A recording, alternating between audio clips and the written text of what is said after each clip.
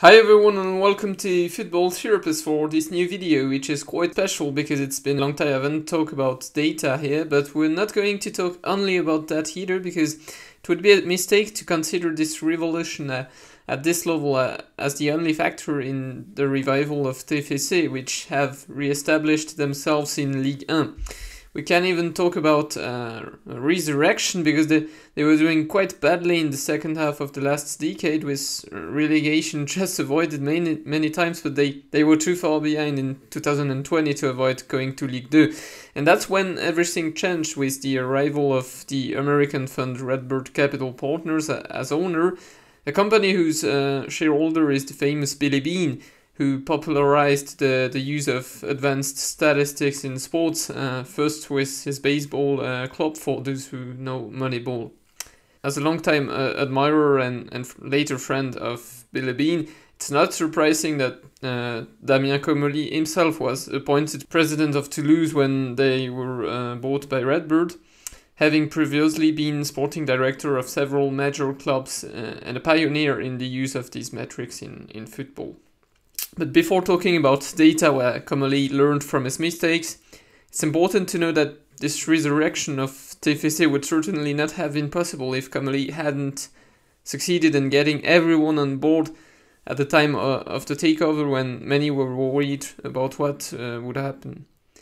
What Comolli did was to first try to understand the environment of the club by interviewing all the employees of TéféCé, but also important people in the city, former players, fans, many of them university students, as Toulouse is a student city, to simply base their plans on this by defining what style of play they should opt for, but for example also to know what would make people come to the stadium more. And also something that came out was that the only thing going well at that time was the academy, so the project now is that the first team plays like the academy and not the other way around to integrate the youngsters.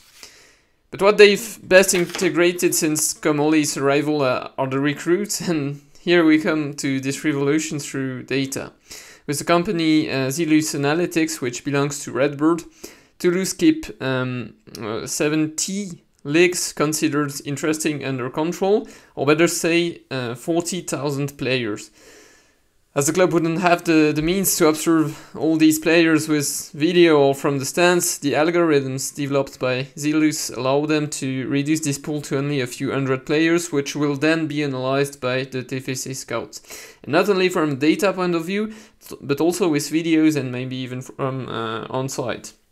So first the statistical filter established by Toulouse Analytics, and only then an in-depth study of the player. And speaking of data, you should know that these advanced stats, everyone has them today with the different suppliers that exist. The key actually lies in the development of algorithms based on the statistics, which is why the clubs associated with data scouting have a true research and development department in this field with mathematicians, physicists, statisticians, engineers, etc. who are hired. Or as in the case of Toulouse, it's a company that takes care of this. And the basis of all the algorithm research at Toulouse as well as at other clubs is to know to what extent what a player does increases the probability of scoring a goal and respectively increases the probability of not conceding a goal, which boils down to studying to what extent each action of the player in question can possibly favor the balance of expected goals, the famous XGs.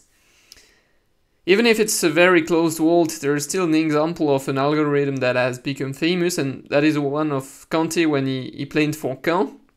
Kanté was the player who delivered the most passes leading to goal chances following a ball recovery on his part. And to do that, he obviously had to recover a certain number of balls, so there was certainly this great capacity of anticipation behind it, but he was also surely well anticipating by already taking the information of where he could then play the ball. So if we go back to this idea of his team's expected goals, the probability of significantly increasing this value was very low before Kanté's interventions, which was often no longer the case at all after such actions from him, because Caen tended to be more able to have dangerous shots afterwards. What Toulouse are then also happy to have is a translation algorithm, as they call it, which is used to estimate how well a player X can adapt to Ligue 1, depending on where he plays and how long he will likely take to adapt. In a slightly different way, there's also a study of this type that is done when the club is looking for a new coach to ensure that there's a good match between the style of play sought by the directors and that which characterizes the manager. That's how Philippe Montagnier was chosen, in fact. With, between others, a pentalingual team manager to facilitate the adaptation of new recruits, all studied from a mentality point of view before deciding on them. The human aspect should surely not be neglected either by data, or better said, artificial intelligence, in this case, that it's now apparently also possible to automatically analyze the statements that players make in the media and their activity on social networks to have a psychological profile of them beforehand. Perhaps the video game Futbol Manager also plays a role here, as Comolli announced in 2020 that they would also use the game's database to complete their own one. And as this is not something that is usual, this statement made many people skeptical at that time, and rightly so, as Comolli has by far not always been as successful as he is today in the south of France. Indeed, some remembered the huge sums spent on Andy Carroll and Downing when he was at Liverpool, where he had been misled by the data. He had thought that by having the best finisher on crosses, Andy Carroll, and the best crosser, Downing, on the market, the Reds would become a scoring machine, but he must have underestimated the fact that such a circuit can be defended more easily than a more unpredictable, versatile attack. So Comolli surely overestimated the importance of certain stats rather than others, which is why he has since instituted a real process for every single decision to be made inside the club to avoid bias. For one thing, he never makes a decision without someone else first looking for counter-arguments that he might not have thought of. And in terms of scouting, it's always about 5 people who discuss according to the following plan. The question is asked, each person reflects about it on their own, the conclusions are then shared to have a table with the different possibilities and the arguments, while each person will then have time to make up their mind on their own before the decision can then be taken in group. Another way Comolli tries to promote better decisions at all levels is to have a woman in these groups, an idea taken from the United States. They have noticed there that when there are only men discussing, it can end up being a battle of testosterone rather than one of arguments, as Comolli would say, while men are more careful to behave when a woman is present. Of course, this isn't a general law, but beyond their skills, it's a plus that these employed women can bring. It's therefore not surprising that it's at TéféCé that we find the first professional female scout in France, Juliette Pizot. More generally, Comolli looks for ways to improve his club where others do not, and not only by looking for players in the Dutch second league or in Bulgaria because it's cheaper, but also by asking for the services of throw-in specialist Thomas Gronemark, for example. It remains to be seen whether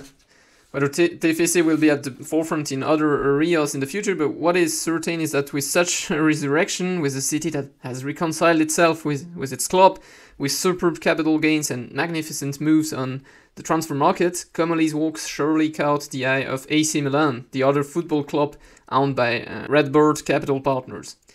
At the beginning of the year, there were rumors that the French president might leave for the Lombardy club in the future, but even if this doesn't happen, the work of these two clubs will still have to be followed closely because of their collaboration with Silus Analytics. And even if he were to leave the RedBird group one day, we will also have to keep an eye on what Comolli does, as other resurrections like this one could well happen with him. That's it for me. Don't hesitate to subscribe to my channel to make sure you don't miss out on similar content. And if you like the video, don't forget to drop me a like, tell me in the comments and share the video with someone you know. It would really help me a lot, more than you think. Bye bye.